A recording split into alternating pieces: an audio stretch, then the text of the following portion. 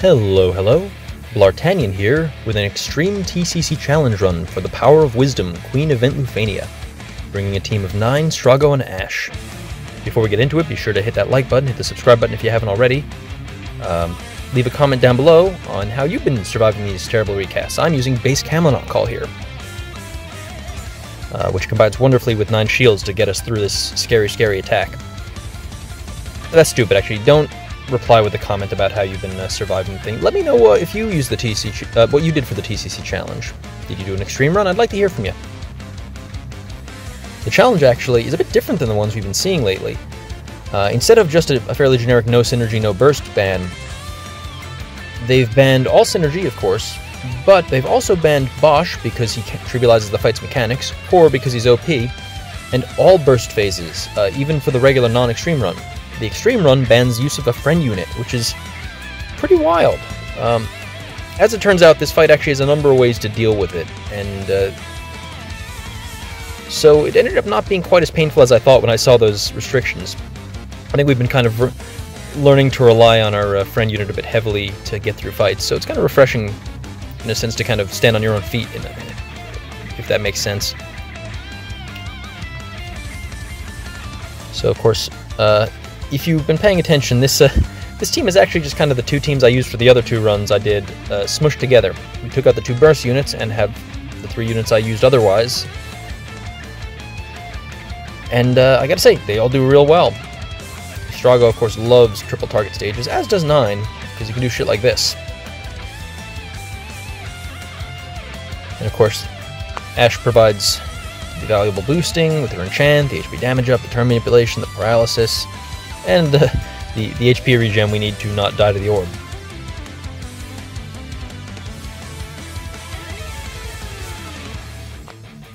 It's kind of funny in terms of timing. I want to be kind of liberal with Ashe's HP usage to get 9's EX up as often as possible, but I also kind of want to not waste opportunities for Strago to be using his Quasar and his LD, because those actually deal more damage than his EX.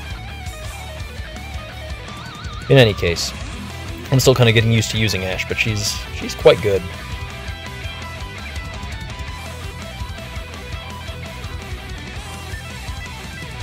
So we're about to take a bit of a scary-looking attack from these strong beasts. The strong blow. I gotta say, their animations are pretty good. I find it entertaining to have them hopping around and doing weird Kung Fu Hadoken animations and stuff.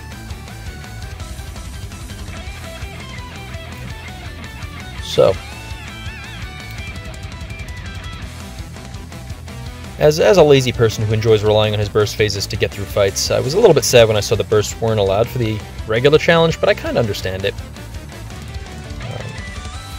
I mean, you might make the argument that at this point most everyone who is playing this fight at the level where they're taking on challenges has access to a few bursts, so banning all of them seems a little much, but I don't think this fight suffers for having them banned. It's not the tremendous struggle it could have been if it was like, I don't know.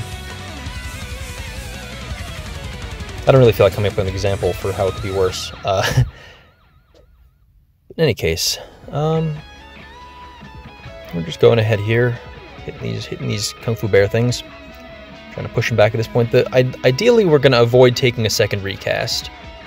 That was kind of my goal with this, because we only really have the cam to survive it. If we need to, we could probably do some fiddly stuff with paralysis or turn manipulation or something, but the less of that we have to do, the better.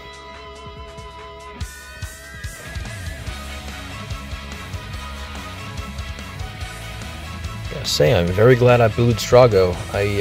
After doing it, I didn't use him for a couple of fights, and I was worried I may have made a mistake, but he's really proving to be not only powerful, but fun to use, which is tremendous for me. If you've been following my channel for any length of time, you know that the feel of the character, I think, is the most important part of it for me. I'm still not 100% sure how these guys' shields work at their thresholds. They get like a Brave shield or something. They also get like an HP shield or something, and of course it gets worse if they don't get to use their recast before they do it, but I just don't actually understand how it works, and I just figure I just keep hitting them until they until they're dead. Whatever happens, happens. At this point, the turns have gotten a little bit weird. owing to when they were brought down, and probably something to do with Ashe's high turn rate at some point, C is kind of broken off from the others in terms of when he's going. And this is going to open up some interesting possibilities, because the recast bar, I wasn't sure of this at the time, but it's not actually charged. I decided to take a gamble. I wasn't sure if it was, and I was like, let's drop Fire's Call. If it is, it turns out the recast bar is charged, I'm definitely dead, but if it's not, this is going to make this fight kind of in the bag for me.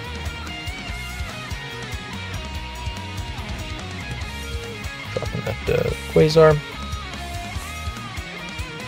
Yeah, below 50%, still dealing almost 900,000 damage. Max damage Quasar, you love to see it. Yep, there we go. There's the recast we were waiting for. We knew it was out there somewhere. So we're going to go ahead, and we're not quite ready to use the Queen's Order here. I'd like to try to take advantage of the turn manipulation it offers, so we could try to zero boss turn them from this point forward, you know?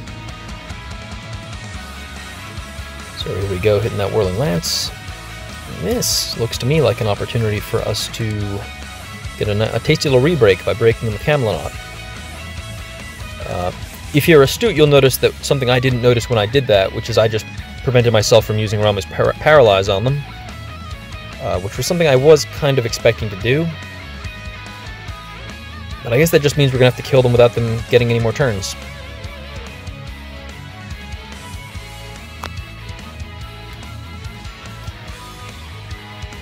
Man, that 90X is something else. Go ahead and push back B. Take advantage of that Cam Call to get a little bonus launch damage with Strago since he refunds it.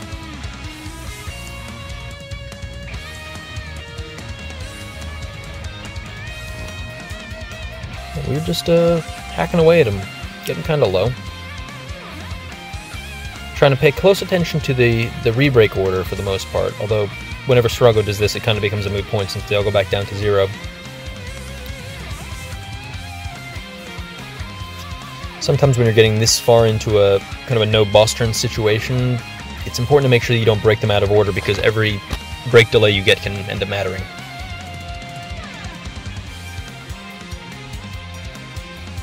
Stubbornly refusing to use that HP attack, because I knew I have a Quasar here and I want to use the Quasar. Look at this. Strago, Jesus.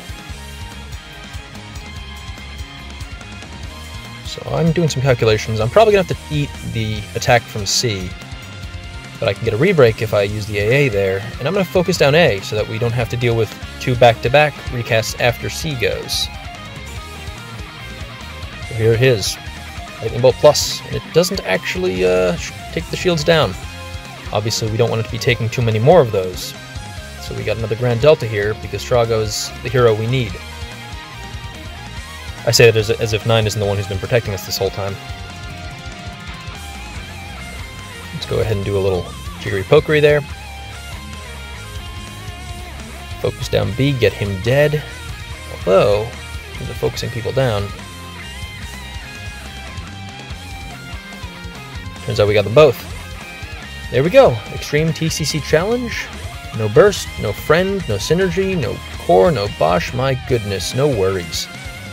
I hope you enjoyed the video. Thank you for watching, and I'll see you in the next one. Adios.